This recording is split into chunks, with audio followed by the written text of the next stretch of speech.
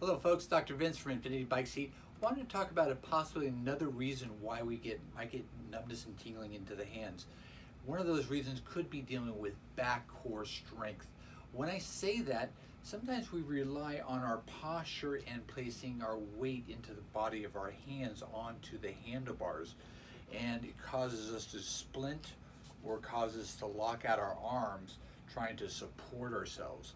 If we don't have a strong enough back core, that can go ahead and cause us to put more pressure into the hands. And when we do that, sometimes we are bending the wrist more, which puts more pressure onto the median and radial nerve. So I would ask you to think about, as we talked about before, your hands are like feathers.